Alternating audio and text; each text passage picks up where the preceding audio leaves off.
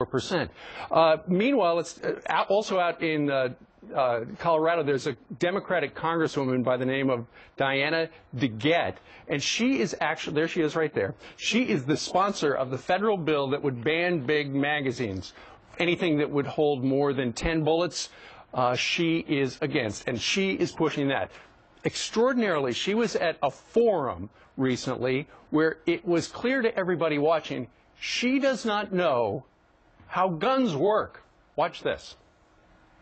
And just very briefly, to your last question, what's the efficacy of banning these magazine clips? I will tell you, these are ammunition. They're bullets. So the people who have those now, they're going to shoot them. And so if you ban them in the future, the number of these high-capacity magazines is going to decrease dramatically over time because the bullets will have been shot and there won't be any more available.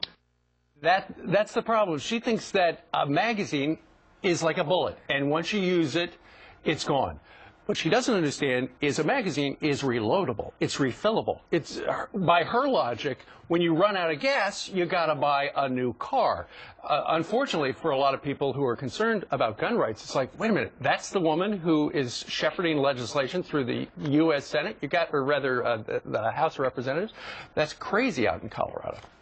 Well, she also made some controversial remarks to a senior citizen out in Colorado. He apparently was concerned about a bad guy coming into his house and what will happen if he has to change such magazines. He says that he would be at a serious disadvantage, and here was the response. Good news for you. You live in Denver. The DPD would be there within minutes. I might be dead anyway. So we'll do here in the... Might be dead anyway, and he said the Denver police really react quickly. So by the time they got there, whether they got there or not, whether you had a gun or not, you'd probably be dead. So that's pretty good answer. Hilarious. Thank you very much. And she's the woman who is sponsoring the federal ban on large magazines. How about this for a